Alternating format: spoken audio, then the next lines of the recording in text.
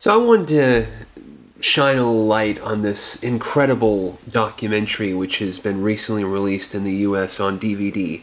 It's called The Search for Weng Weng, and it sounds like some kind of X-rated movie parody of some kind, The Search for Weng Weng, but it's a crazy movie about the Filipino midget action sensation known as Weng Weng, the man, the myth, the legend. Weng Weng was this guy in the early 80s who burst onto the international film scene primarily in two films, For Your Height Only and The Impossible Kid of Kung Fu, what have you. These were James Bond parodies, takeoffs, where this diminutive Weng Weng character, he's named after a spicy drink, I believe, some kind of a hot drink. His name is not, his real name is Ernesto de la Cruz. But Weng Weng is this, plays the secret agent, and he goes around shooting people and walking a tightrope, jumping off things, jumping off buildings, doing all kinds of crazy stunts in these, thrill-a-second Philippine films, Filipino, action-adventure films. I mean, the world over, the Philippines is known as a center of action films. And in the 70s, Roger Corman and Eddie Romero came along and just started pumping out these action films. And so a lot of people know about these, but Weng Weng is one of the strangest and most colorful of, because he's just weird. He's just like he looks like a little doll, but he's like a little tiny human being, and he's running around and he's jumping and it looks like he's almost like sped up, but I don't think most of the time he's sped up. He's just moving so fast. He was this little guy who learned Kung Fu, and the story of Weng Weng, the enigma of Weng Weng, because he made these two films and then just disappeared. Nobody knew what happened to him, where he came from, where he went. Was he still alive? Was he dead? And the enigma of Weng Weng fascinated this Australian guy, Andrew Leavold, who was very well known as the owner of this famous Australian video store which specialized in B-movie and horror, and he would do all these B-movie and horror revival screenings throughout Australia. And so this guy in the early 2000s embarked on a quest, on a voyage to discover who this Weng Weng guy was, where he came from, where he went, what happened to him. And the story is a very engaging, just the crazy story of Weng Weng. Weng Weng was just this guy who grew up in the Philippines in utter squalor, but he was like a miracle child. Everyone around him talks about how he was just like when he was born, apparently he was the size of a Coke can, and he was incubated under a bare bulb in a little box, in like a shoebox, for 6 months, and he had to be fed with a dropper, with a medicine dropper, and with an eye dropper, and nobody knew if he would live or not, but he did live.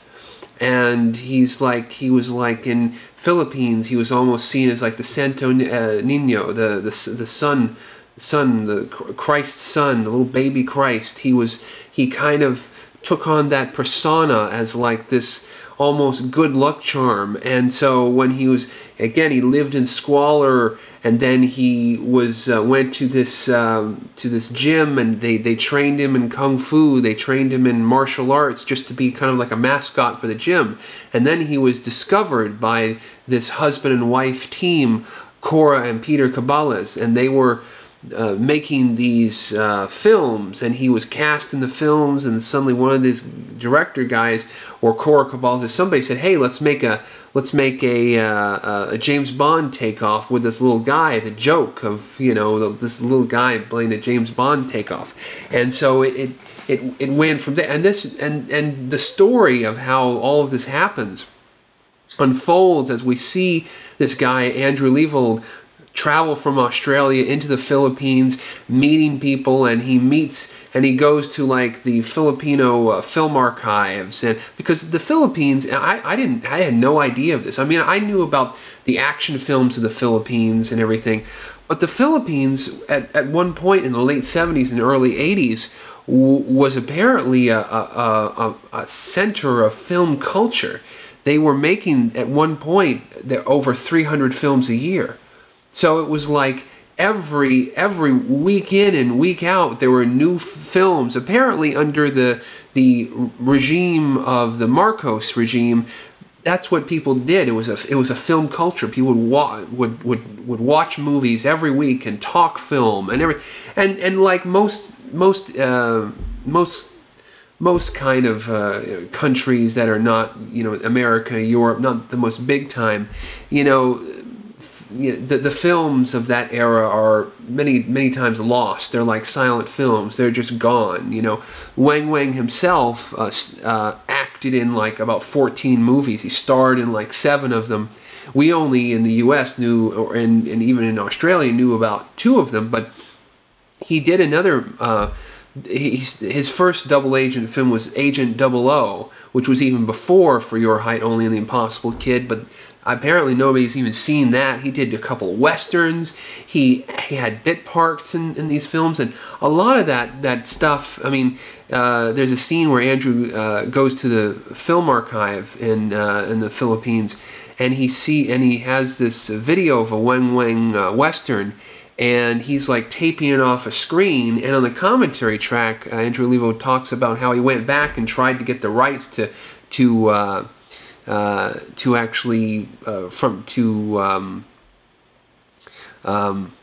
get a higher quality Betacam master of that film, and he couldn't do it. The only real evidence that film even exists apparently is those few minutes that he taped off of a screen at the archive. You know, I don't know. Maybe right now it's somewhere on YouTube, because you know you can search on YouTube, and I'm seeing tons of Weng Weng stuff. So you know, definitely if you want to get into Weng Weng, you know, you definitely need to crawl around YouTube. But it was weird. I mean, Weng Weng for a time became, I mean, and there is this thing in the film, this tension that's never quite resolved about was Weng Weng a national treasure? Was he a national embarrassment? Because basically at the, I believe the 1982 Manila Film Festival, which was this gigantic cultural event that was put on by the Marcos regime to welcome the international film community. They paid for, you know, for all these, you know, major Hollywood film stars to come. And there was a lot of Italian filmmakers as well. A lot of Italian actors like Fabio Testi and Franco Nero were all there. And the only film that seemed to get the excitement and sell internationally the rights was Weng Weng. Everybody wanted Weng Weng. Weng Weng was the star of this show, and kind of apparently embarrassed a lot of other people. So it's that whole underdog, that whole coming from nowhere and becoming this success. But then there's the, you know, there's the price of fame, and we get into the dark side of Weng Weng, and how Weng Weng was basically, you know, he was unofficially or officially, we don't know, adopted by these 2 people, these cabales, husband and wife team, who produced these films, who financed and produced these films. And then once they got out of filmmaking, apparently Cora Cabales went into government, some kind of political position, and then she moved to the United States, and then Peter Cabales kind of disappeared with some money, became a playboy, and did what he wanted. You know, there is this figure thrown around of millions, that these Weng Weng films made millions of dollars, or at least $1 million, and Weng Weng never saw any of that money. He was never paid properly. He was given like a a weekly or monthly allowance of like $10 or $20, and once they broke up, once the Cabales broke up, in the mid '80s, Weng Weng was sent back to live with his mother and his brother in the hut, the straw hut. The shack, and it was more of like a bamboo like structure where he grew, where he was born. He spent his last years and became sicker, had a stroke, lost control of his body, and died. It's a very, very sad story, but the discovery of, and the moving, this documentary is so moving, where it's very rare in a documentary where you just feel the passion that the filmmaker has for his subject matter, and Andrew's passion for Weng Weng and for Filipino B-movie grindhouse cinema, it just comes through in this film, and it makes you want to immediately start watching some movies, start watching all these crazy movies, and watch the Weng Weng movies again, because they're just they're incredible films. And I mean, in the politically correct time that we're in right now, watching movies with midgets and maybe a little bit out of fashion, and there is also the exploitation element with Weng Weng, where he wasn't. There's the question of whether he was really treated fairly and treated right, and there's actors who talk about how even though Weng Weng was smiling, the actors could tell that Weng Weng was not a happy man, not a happy person.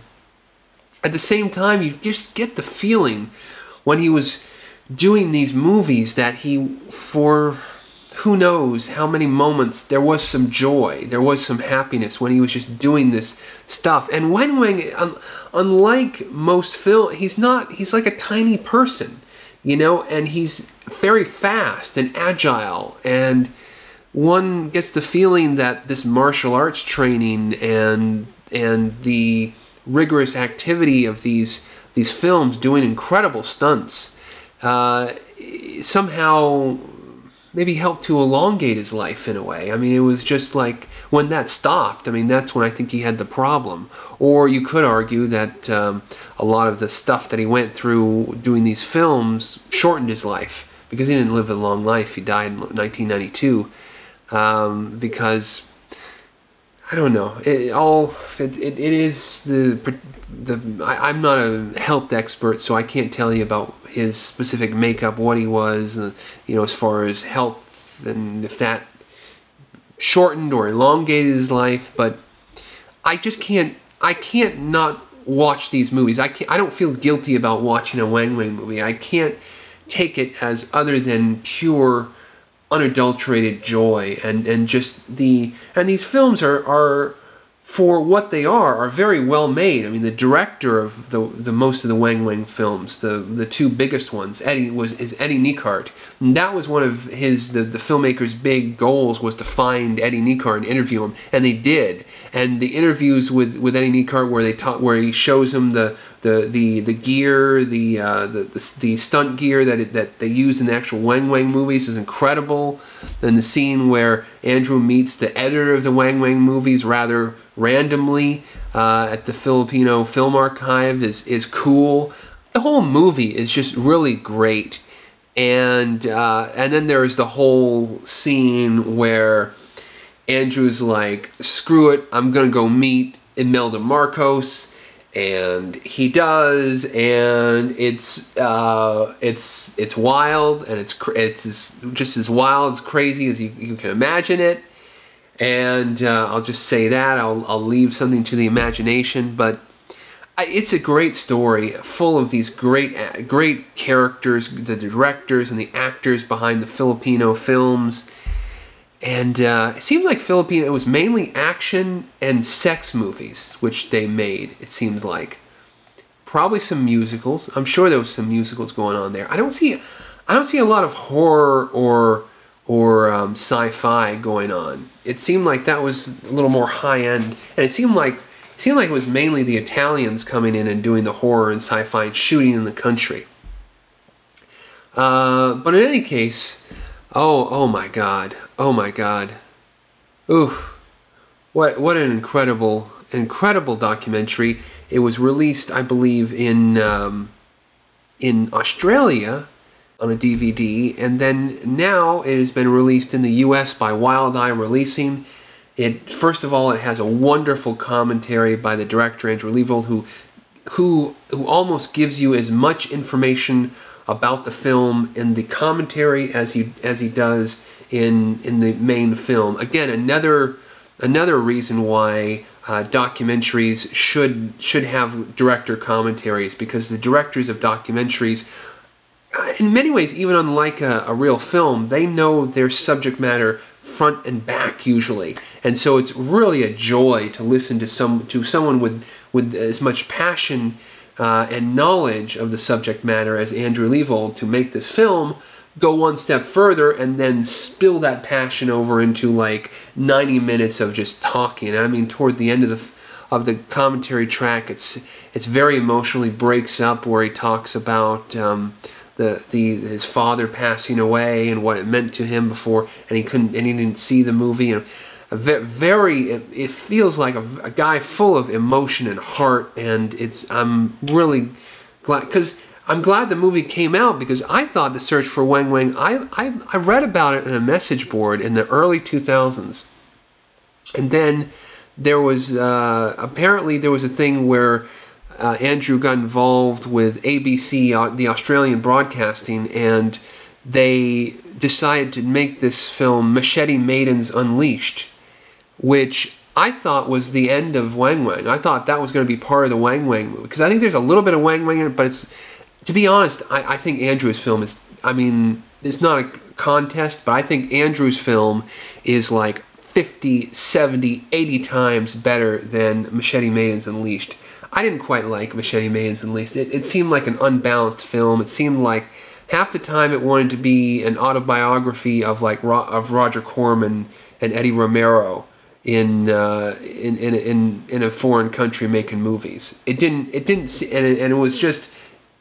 I mean, is this a movie about Filipino films? Is this a movie about Roger Corman? It was very much. It seemed to. Weng Weng is a very focused movie. It's about this filmmaking force that arrived from from Philippines, Weng Weng, and around that it uses the story of Filipino exploitation B-movie film to just provide the foundation for Weng Weng. But you feel this film is very good, very focused, even when it gets on digressions like going and visiting Imelda Marcos or going here. It feels like you're just given a better and fuller picture of the circumstances under which these films were made. So it's really good. It also has some other little features. It's got extended interviews and some things like that, which are quite fun. And I think the Australian DVD has like a little soundtrack CD along with it. I don't know. I mean, to me the Wild Eye US Blu-ray DVD, it's standard definition. I don't think it's ever coming out on Blu-ray, but the Wild Eye DVD, the Wild Eye releasing DVD, was pretty much superb, excellent. So Weng Weng, Filipino action extraordinaire, great documentary. Even if you don't know who Weng Weng is, if you love just in-depth documentaries about a guy just going whole hog on a subject and turning over all kinds of interesting stories and life and culture. I mean, if you're just an overall documentary fan, this is a good movie to check out. So check it out, definitely.